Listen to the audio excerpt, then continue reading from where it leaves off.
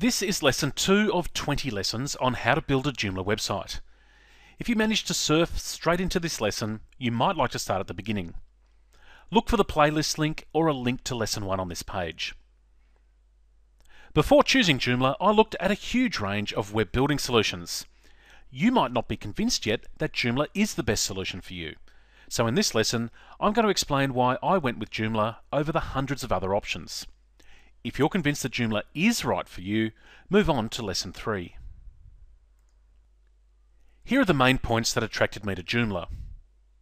It is free. If you're developing low-cost websites, you need a low-cost CMS. Joomla is free, which allows you to use it for even the most basic of sites. It's also cross-platform. The software is not dependent on your local operating system, so it doesn't matter if you use a Mac, PC or Linux.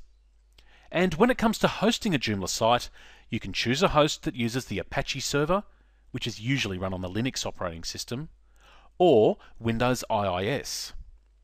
The majority of Joomla sites are hosted on Linux-powered servers. Hosting is discussed in later lessons, and please don't let these terms frighten you, as everything you need to know is explained clearly. Support. The greatest criticism of open source applications is the lack of support. Joomla has an extremely large user base, which means there are a lot of people available to answer your questions at the Joomla forum. We have our own forum too. Long history. As there are so many CMS products available, some of them do disappear very quickly. If you make the wrong choice, you're stuck with software that has no support or ongoing development. Joomla is here for the long term and has a history dating back to 2000. Thousands of extensions. Extensions are programs created by third parties that extend the functionality of Joomla. Examples include shopping carts, photo galleries and membership sites. There are thousands of Joomla extensions available, so when you need to add functionality to your site, there is a good chance that a solution already exists. Secure. By itself, Joomla is very secure. However, like any software, you need to keep it and any third-party extensions up to date. Popularity. If you're a web developer, you can use Joomla's popularity to help sell your services. Your customers will feel more at ease if you tell them that you use the world's most popular CMS that is supported by thousands of developers. That means if they ever want to change developers, then it will be easy to find someone else to take over their website. Now, of course, you don't want to lose their business in the future, and the whole point of using Joomla is so clients can manage their own site. But this assurance will help you win more business. And if you plan to build and maintain your site yourself, rest assured that if you run into trouble, there is a solution. Joomla's popularity means that there are thousands of developers you can hire to help you with anything you might find is beyond your ability, such as building a custom application. When I weighed up these benefits, Joomla looked like a good option. But what about other popular open source content management systems?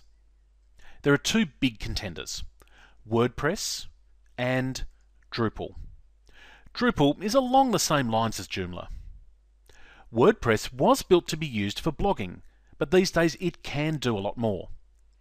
Now, there's nothing like a software comparison to spark a debate, and as you'd expect, I'm somewhat biased towards Joomla, but I'll try to be objective. There are actually some really good features in these other products. Let's start with WordPress. WordPress was originally designed as a blogging platform. If you're not familiar with the term blog, it's short for weblog. These sites contain a series of articles written by one or more authors on a particular topic. WordPress has evolved and is now used to power lots of other types of sites, not just blogs. Let's take a look at the interface. This is a typical WordPress installation. The latest post is displayed at the top.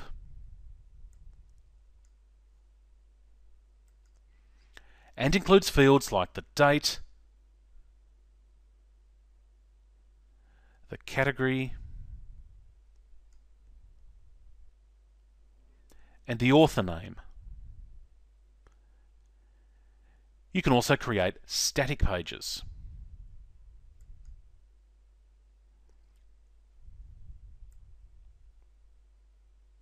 Both blog pages and static pages can include a comments box encouraging feedback from readers. This is the administration interface. A post includes a title and the associated content. It's really simple to use, and overall, WordPress is an excellent product. But here's a few things to consider. Firstly, Joomla articles can be easily arranged in a blog format. It currently lacks a native commenting feature, but there are a couple of excellent free extensions available. Those who are used to Joomla find a couple of annoying things about WordPress. Firstly, there is no native way to hide the posted date, category and author name on blog pages. You might not always want to display this, which is something easily controlled in a Joomla site. Also, these content items at the right, which are called widgets in WordPress, appear on all category pages.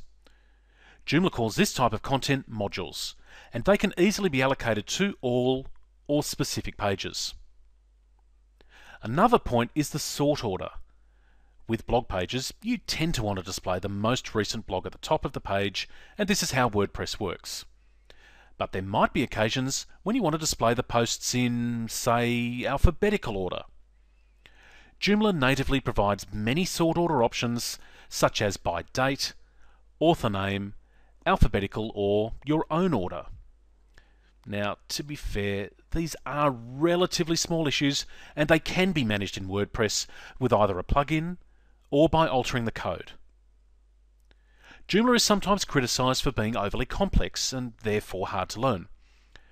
Of course, if something does more, it takes longer to learn it all, but I've designed this course to teach the essentials so you can get up and running very quickly. Besides, this complexity provides a lot of control, which you'll appreciate once you start using it. So, despite the fact that WordPress can be used for a lot more than simple blogging, that is still its core strength. If that's all you want to do, then I would seriously consider it. But before making that decision, have a think about your future needs too, as you might find that Joomla has the functionality that you'll need later. Now let's move on to a CMS called Drupal. Broadly speaking, Drupal is more developer orientated and Joomla is more user focused. Developers who favour Drupal do so because they find it easier to manipulate and create new functionality. However, if you're not a developer, you will find it harder to learn to use Drupal than Joomla. Here is the default installation. Adding content appears easy at first, as you just add a title and enter some content. But by default, no editor is included for the body section, so you can't easily format the content. Some developers prefer this because they like to enter formatting code manually. But for beginners, you'll need to install a plugin to get an editor. Drupal has a steeper learning curve than Joomla. It also doesn't have as many templates or extensions available. If you're a website owner, I would give it a miss. But if you're a developer making sites for yourself, you might consider it. There is an important distinction here. If you're making sites for clients who will be controlling the content, you should think twice. The interface is not intuitive, so you might find yourself spending time supporting clients instead of getting on with your next project. If, however, you're a developer and making sites for yourself, you might prefer Drupal. I don't have much experience with it, but I have read that it's nicer to code for Drupal and that the developer community is friendlier than Joomla. Drupal used to have several advantages over Joomla, including a content construction kit, a better storage system, and better access control. However, the current version of Joomla now handles this either within the core or via extensions. So there's a quick wrap-up of why I went with Joomla. It can take a little while to get your head around, which is why you're watching these videos, but once you've set up your first site, I'm sure you'll love using it. The next lesson explains what software and other requirements you need to build a Joomla website. If you haven't already, visit our website at www.buildajoomlawebsite.com and look for the link to download the free companion workbook for this series. This is a handy guide to keep by your side while you're building your first Joomla website.